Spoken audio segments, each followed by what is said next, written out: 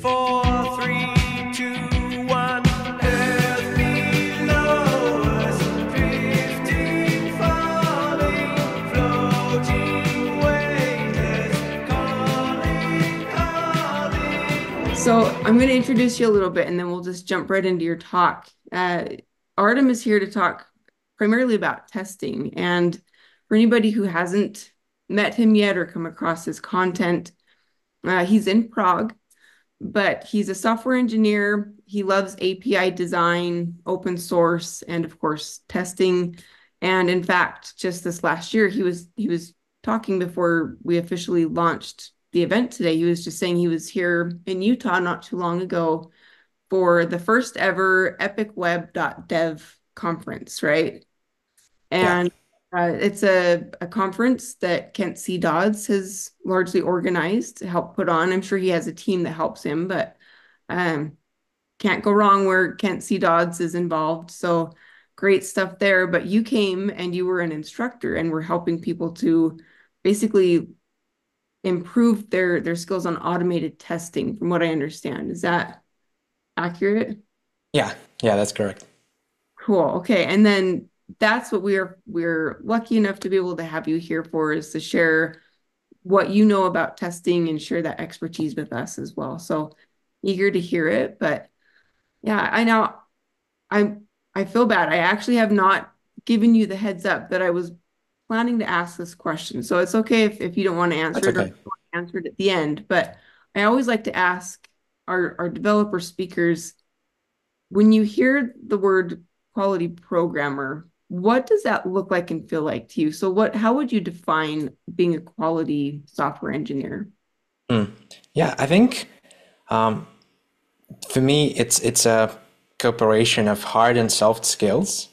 You obviously have to be proficient at what you do to be able to do your job, do it well. But I think it's like some people really invest hard into this specific area, forgetting about the soft skills, but we're still humans. We are interacting with other humans, with other engineers. So I think for me, it's a person who's proficient at the hard skill level, but actually even more proficient at a soft skill level. So they're a good negotiator, good communicator, probably good leader, but it depends if you wanna be a leader. So yeah. I love that. It ties really well with what Trevor was just saying. So yeah. All right, time is yours. We are all listening. I'm really excited to talk today about testability. I think it's an important topic. It's something that a lot of teams and individual developers struggle with. And if you go online and you research testability, you ask, what is testability? You're probably going to get an answer along these lines. So testability is a measure of how easy it is to test software. And okay, let's assume it is. So in a very contrived example, we can say that, like, here's a very simple function, like a sum function, just receives two numbers and returns the addition of them. A pure function without dependencies, without side effects. So it's fairly easy to test. Doesn't need any setup. Very easy. We love these functions. We should strive towards building functions like this. And in the contrast, there can be more complex logic like this update user. Obviously doing a bunch of stuff here, like connecting to a database. This is all pseudocode. Connecting to a database and then like opening users collection, trying to find the user by ID and update the user, maybe doing some error handling. Objectively, the function itself does much more than the previous one. So it's going to be harder to test. You're probably going to have to mock a connection to the database, maybe model specific scenarios in the database where the users exist or not. So yeah, this is hard to test, right? So we should maybe consider refactoring it, making it cleaner. And I don't personally agree with this differentiation, but let's assume that that's what it is. So how can you improve the testability of your code based on that definition? Well, what I find often as an advice is just write better code. So if you write good code, if you follow all the engineering best principles, you will arrive at the great testability. And to some degree, that is true. But you may also be wondering, well, I am writing the best code I can. I'm doing my best job. I think this code is well enough. It does its purpose, but I still feel like testing it is a bit of a struggle. I don't enjoy the testing process. It feels like a chore. And this is what I would like to explore today. First of all, by exploring and uncovering a few truths about testability, but also hopefully giving you some tips and advice that you can apply in practice, something I try to do and something that helps me test better code. And The first truth would be that the easiness of testing code has nothing to do with testability. As contradictory as it sounds, that's actually true. And I can give you a little tale of two engineers to illustrate that. So imagine you have some feature in your product and it needs testing. And you give this feature, you give this assignment to write a test to two engineers. So the first one has been working in this company on this product for like 10 years. And the second engineer perhaps joined the company just recently. And who do you think will write a better test for this particular feature? In my opinion, that's hard to answer. There's so many different aspects that affect the test. How proficient the person is with the language, with testing in general, like what kind of mental models they have, what practices they use, but also how familiar they are with the code itself and the product the requirements and so forth. But I think it's safe to say these two people will arrive at different tests, different in terms of quality. And this begs the question, how can the same code result in two different tests if it's all about, the easiness specifically? Because maybe for the experienced engineer, it can be much easier to test this code than for a new hire. And this can even be simplified to just one person, to just you. If you look back at the code that you wrote, maybe a couple of months or years ago, and you look at the test for that code, you can probably say like, gosh, I probably should improve this. I know how to improve this. This test can be much better now. And does it mean that this code that's been lying around for years has improved and gained better testability somehow? I don't think so. I think the only thing that improved is you gaining more skills and basically tackling this testing challenge in a different way. So it's easier to you. And that's where I believe that terms like easy or difficult, they don't belong in conversations about testability because they're inherently subjective. They're relevant. So maybe something that's easy to test for you will be very hard to test for the person sitting next to you.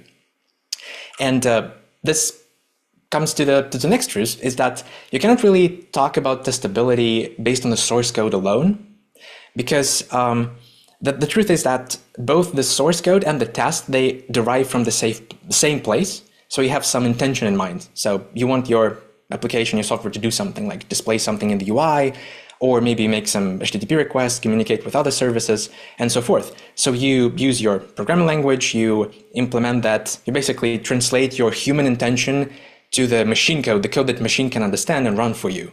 But then you also write tests, which are a little different because tests serve as a description of your intention. So you basically describe what you intended at that point of time, and then you run your test against any implementation. And you probably heard that you should avoid testing implementation details, and that's because this is precisely the relationship. There is no relationship between implementation and test. And in fact, the less tests know about the implementation, the better, because you don't leak unnecessary details to test. So it's hard to look at the source code alone and say whether it's testable or not. I think I can give one example here. This is one of the common pieces of advice I find online on how to improve testability, and it's related to dependency injection. So this is a class component, the car class component in JavaScript. And what it does, it has this engine field, and it creates a new engine instance. And then in its start method, it just calls this engine.start. And what people argue sometimes is that, well, this is not a very testable code because it has this dependency on engine. It's created internally. Maybe it's a private property engine. And this way, it's harder to test because we'd have to account for this dependency somehow, maybe mock this engine.js module, maybe come up with something else. And what is proposed often is to do a dependency injection. So instead of creating this engine instance, why not make the start method or maybe the constructor of this class accept this engine as an argument? So from outside, and then just calling engine.start. This is a very by-the-book example.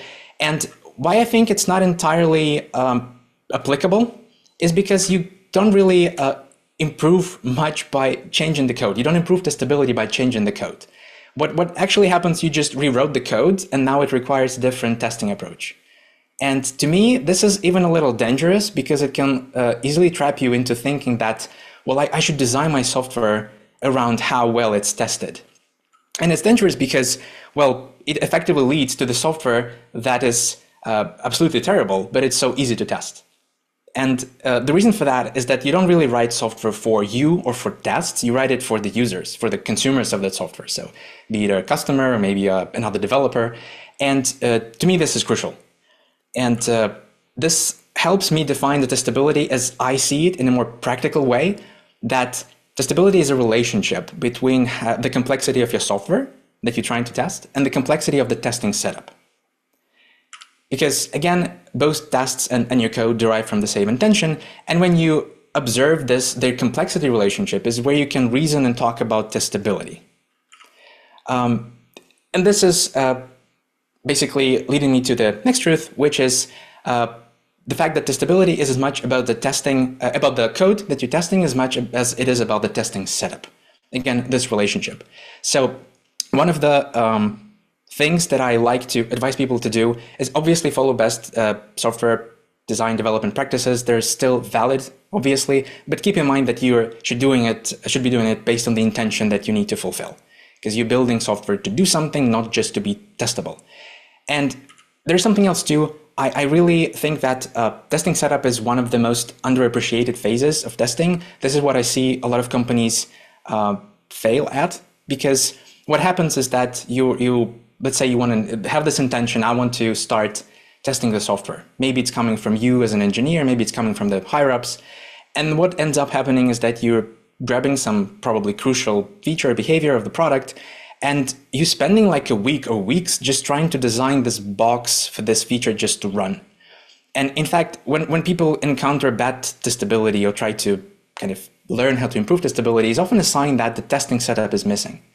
And here's a couple of things that I like to do to improve the testing setup is, first of all, to choose the right test environment. So if you're building an Angular application or a Vue application and it's meant to run in the browser, so make sure to test it in the browser as well. So pick up the right tools and configure them so they actually resemble the environment where the code is run for your user.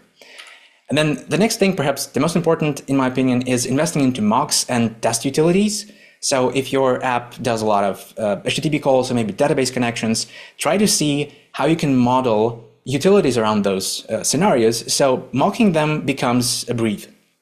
And the same is true for utility functions, for helper functions. So if you need to go through 10 different steps to just put your tested system into the right state, consider like surgically extracting what steps are necessary, what steps your consumers, your users are doing, and putting them into utility functions. Because ideally, I believe that testing should feel more like playing with Lego bricks than being a chore. You just need to figure out what kind of intention you want to verify right now in this particular test, and just reach out to your utility library, to your testing setup, and just compose the things you need to arrive at that state, to assert that state. And of course, it's not something you can just solve once. The software itself is like a living organism. It's going to evolve and change as new and requirements come in, and maybe things just get refactored or deleted.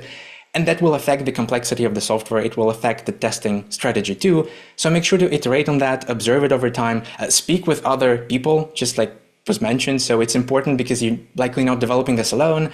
So reach out to your colleagues, reach out to your QA engineers, and ask them what prevents them from enjoying testing. Most of the times they will be feeling like they don't have the right environment. Because I believe that testing itself is really fun, but what makes it a hassle and a chore is that you need to create this environment. And you often feel underappreciated doing it as a part of your testing task that you need to complete in like 2 days. But this effort to create this testing setup actually takes like weeks potentially. And again, you cannot solve it once. It still needs reiteration and improvement and so forth. A little of about me, you can find me as Getnito everywhere on the internet, and I have a blog at getnito.com. I write about all sorts of random things, not necessarily testing, but as was mentioned, I joined Epic Web to help teach people about automated testing, and I have a bunch of useful articles already published there around all spectrum of automated testing, and my ultimate goal is to build this series of workshops that you can go through by yourself. I will still be there helping you, but I'm not going to be kind of in a course environment. You will be solving actual problems and then basically bouncing off them with me. And you can already go and get the first workshop, which is called Testing Fundamentals. And I think it's a great way to start with automated testing anything, especially if you haven't done it at all or are afraid of it. So definitely check it out. And yep, that's basically it. Thank you.